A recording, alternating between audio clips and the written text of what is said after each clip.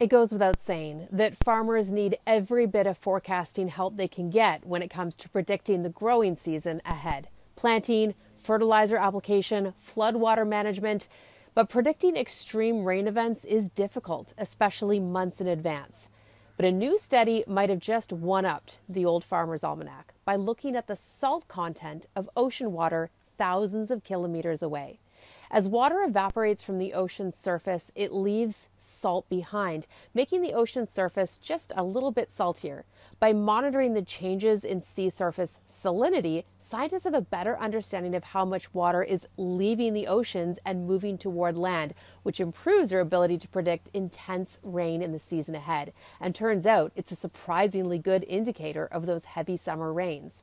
That evaporation is driven by large-scale atmospheric patterns that are connected to weather all over the continental US and Canada. So saltiness works as an indicator for the amount of moisture carried by the atmosphere and patterns in where it will rain out.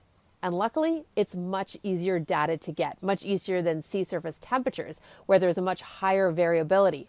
Remote sensing and floating sensors provide frequently updated salinity data for vast swaths of the ocean. The team found that their predictions for summertime extreme rain events were 92% more accurate than sea surface temperatures alone. The researchers are already working with agricultural suppliers and farmers to use the salinity-based predictions.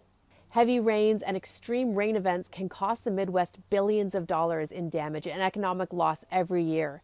The Great Flood of 1993, which flooded the Mississippi and Missouri rivers, caused about $15 billion in damage alone.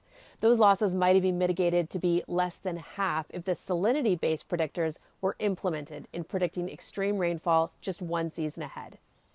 With the climate of the Canadian prairies closely linked to the Midwest, stay tuned for science north of the border to find similar applications. And now, you're Science Smart. If you have a science question on your mind, send me a tweet or an email and I'll try to get it answered.